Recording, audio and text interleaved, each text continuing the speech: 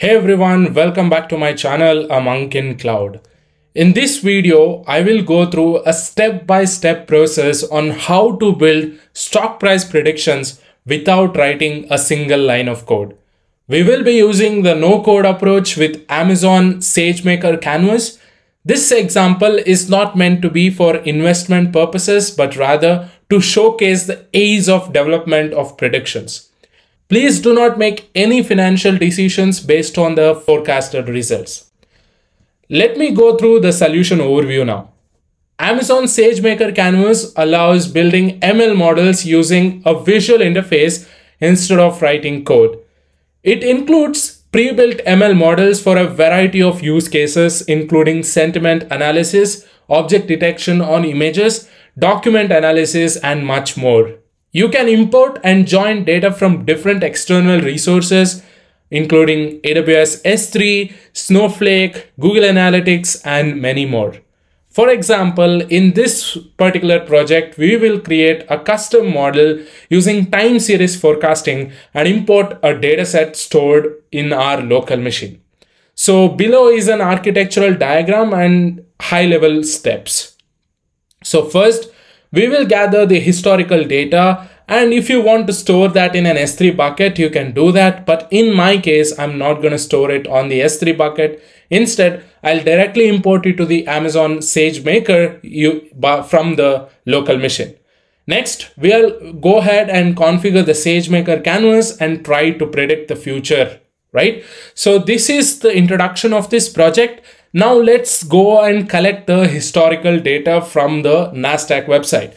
So this is the NASDAQ site. I am using Tesla as my stock for this particular example. If you want to use any other company's data or stock, you can use it. But Tesla, as it is booming, as I'm also interested in Tesla, so I'm using this particular stock company as an example. So I'm here, I'm using the historical data and I'm selecting the max and downloading the data.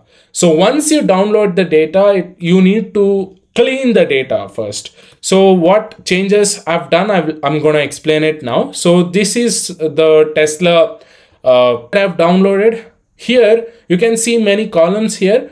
But when I downloaded, there was some differences. I'm going to explain what are the changes that I made after downloading the data. So here in the first column, we did not have this column called ticker. So I added this one just to identify it little easily. So, and I'm using TSLA, which means Tesla. So date was already there. I did not modify anything. Market close, it was just mentioned as close, but I've added market just to identify easily without any space. Volume, I did not change anything. Market open, it was just mentioned as open. I've changed it to market open. High and low, it is exactly the same which I downloaded it. And please make sure whichever the stock that you're using, you will have the 2 decimal point for market close, market open, high and low. So these are the things that you need to modify from the data that you have downloaded. All right. So this is the first step that you need to do in order to build the stock price prediction using SageMaker. Once you have the data ready with you, the next step would be to create the SageMaker canvas. It will take a lot of time to create this one, at least 30 minutes to set up the entire SageMaker. So what I've done is I've already created those things in the US East 1 region, but now I'll show you the process of creating it in another region. I've selected as US West 2, right? So once you log into the AWS console, you should open Amazon SageMaker by searching on the global search bar. So you will land the page just like this one you are seeing on the screen. Next, you just need to click on Get Started here, and you will see something called as Setup SageMaker Domain. So just click on Setup SageMaker Domain and it will load few things for you. And here you need to fill in few details. So domain name, you can give any name. So I'm just going to use predictions as the domain name. User profile, you can give any name, but it is giving a recommendation to use the default. I'm not going to change anything. I'll leave that as it is. Next, you will have to select an execution role. If you've already created the role, you can go with and select that. But to be, really precise, and you can go ahead and create a new role. So just click on this arrow and you will see click create a new role. So if you select that one, if you are a specific, if you are storing the data in a specific S3 bucket, you can keep the, you can only grant access to that particular S3 bucket. But if you want to go with a simpler things or simpler setup, you can select any S3 bucket and click on create role. I have already created the execution role. I'm going to select the same thing, and after this you can just click on submit. So once you do that, you will have the SageMaker domain setup. So now I'll go back to my US East 1 region and I'll show you how it looks after creating the SageMaker domain, because this entire process to create the SageMaker domain, it will at least take 5 to 10 minutes. So to reduce that, I've already created it and I'll show you how it looks. Now I've changed my region to North Virginia, and if you see here under domains, I have created predictions and this is the ID. Please make sure your domain is in service. The status should be in service. Okay. So now what you can do is you can just click on predictions, and here you will see the user profile that we had in the process of creating. By default, it gave us a user profile called default. So it is there. And you need to launch the canvas. So to do that, you can just come over here and you will see a launch button here. And if you click on the drop down, you will see canvas. And if you open it, it will open the SageMaker canvas for you. So while you open this one, it will take some time to load the first app, because that is the first time you are logging into the SageMaker canvas. It will take some time. So wait till at least 15 minutes, I would say. I waited for 15 minutes. So after that, you will see something like this. This dashboard or this website will be appearing for you. Here is exactly where your game starts, right? So here you can create new models and you can go ahead and predict your things, right? So first, after loading this one, after having your SageMaker canvas, you need to import your data set. So how to do that? Click on this, data set icon here. So once you click on that, you will have some preloaded data set already available for you to test.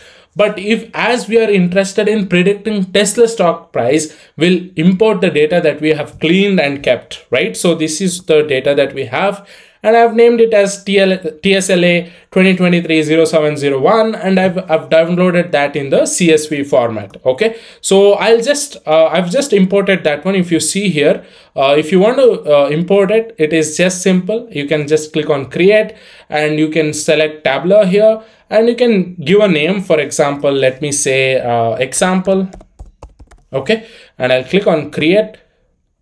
Later on, you can select the different data sources here. You will have S3, Snowflake, Redshift, Athena. But if you're storing it on your local machine, you can just click on local upload and then just upload it. That's all, right? So you can select from your computer, and I have that data here. I'll select that and I'll click on open. That's all you have to do, and click on create dataset.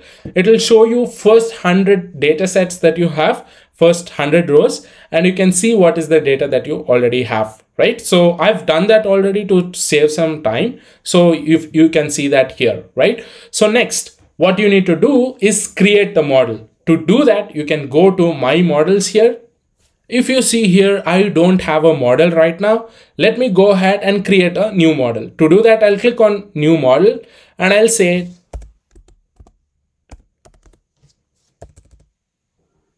Tesla. Okay, I'll say TSLA and I'll click on create. Once you have that, you need to select the data set. So as we have already stored in that, as we have already uploaded the data into the data set, it is appearing here. If you have different data sets, you can select the one that you want here. So I'm going to select this one and I'll click on select data set. Next is the process of building it. So here we need to select a column to predict. Basically, you are choosing the target column, the model that you want to build, which will predict your values for the column that you select here. So let's wait for some time for it to load. And if you see here, it will display all the columns that we have in the data set that we have uploaded. We have volume, we have ticker, market open, market close, low, high, all these details are here, right? So I'll select market close as my particular target location. And here, once you select the target location, it will automatically pick up the model type. So based on that data it selected, time series forecasting, your model will forecast market close by using past data values to predict the future data values. All right. So once you see this model type, you just need to click on configure time series, and here you need to fill in some details. Okay. So time series forecasting configuration. Choose the column that uniquely identifies the item in your data set. So our column would be ticker. And this one, choose the column that groups the forecast by values. It is optional, so I'm leaving it as default. And choose the column that contains timestamp. I'm going to use date itself, and specify the number of dates. I'm going to use 30 days. And here you can use a holiday schedule to improve your prediction accuracy. So as NASDAQ will be closed on US holidays, I'll select this one. And you need to select the country for holidays. We are going to select United States here, and just click on save. So once you click on that, you will have the quick build and preview model. It will automatically pick up future values. Based on the value that you have defined here, it will automatically pick up what needs to be done there. All right. So if you see here, it is mark the target here, and this particular column called volume, it will be taken for future values, and these are the different things that we have, right? So once you have all these things, if you see here, it might take several minutes. If you want to validate the data, you can just click on validate data, and it will start validating the data. It might take some time depending on the data that you have. My data set is having 2.5 K rows, so it did not take much time. If you see here, it is throwing no issues have been found in the data set. If there is any issues, it will automatically detect. So if there is some discrepancy in the data, or if there is any column with an empty data set, it will let you know, right? So later on, you can just click on quick build. It will start building your model. It will take some 15 to 20 minutes of the time for you to build the data. Basically, we have two types of building here. Basically, we have quick build, which builds a model in a fraction of time compared to a standard build. So it results in potentially lower accuracy in exchange of greater speed. So it takes about 15 to 20 minutes to complete the quick build for you. Whereas the standard build, this build is best model for any optimized processes powered by AutoML. It takes longer time compared to quick build, but it provides more accurate results, right? So quick build will have less accuracy, greater speed, but standard build will have greater accuracy and it will take more time, right? So it may take around 4 to 5 hours to build a model using your data set, right? So now let's go back to the SageMaker here. If you see here, it is expected, the expected build time is 14 to 20 minutes, and the build type we have selected is quick build. That means our accuracy will be low compared to the standard build. And the detailed process, it is training the model, and we have to wait for some time for this to be completed. So I'll pause the video for some time and I'll come back once this analysis and the training of the model is done. So let's get into the prediction of the model. Okay. All right. It took more than 15 minutes for me to complete this model. And if you see the model status right now, it gives all the different parameters for you to get insights from. So you have the mean absolute percent error, weighted absolute percent error. If you do not know what are those, you will, if you click on this I button here, it will display what are the things that you will, what is the meaning of mean absolute percent error, weighted absolute percent error, and so on. And if you see our data here, so the impact and all those things are here, column impact. And you will also get a button called a predict. So if you just click on predict, you will get all the different items that you need to select. First one you can review, which is fine for us because this is what our the dataset timeline is, the time range. So I'm okay with that. As I'm only predicting for a single item, that is Tesla, so I'm going to select a single item, and you need to select the item here. If you click on the drop down, you will see TSLA. So I'll select the same thing and it will start giving the line chart for you. So if you see here, all the things, all the forecasted upper bound, expected thing, and the lower bound will be displayed here. Currently today is July 1st. If you see here, this is the data that I have, and later on you can also see what is going to happen on the 2nd and what next, and all the future predictions are here. So till 30th of July it is predicting what what is the expected and what is the upper bound, future forecast upper bound, forecast lower bound, right? So if you want to download this prediction, you have the option to download it as an CSV, or you can also import it as a image. Also, if you want to get the meaningful data out of the QuickSight dashboard, if you want to import it to QuickSight dashboard, you can also do that. But I'm going to stop it right here because this is just a simple project. You can build another project which is a complete step 1 to step 100 project. So let's say you are using AWS IoT to get the data such as weather data, weather related data, heat, temperature, humidity, all those data you collected by AWS IoT. Then you store that data, whatever the data that you collect, you will store that into the DynamoDB. Later, import that DynamoDB data that you collected, or if you can directly store that data to S3 bucket, that is still more good.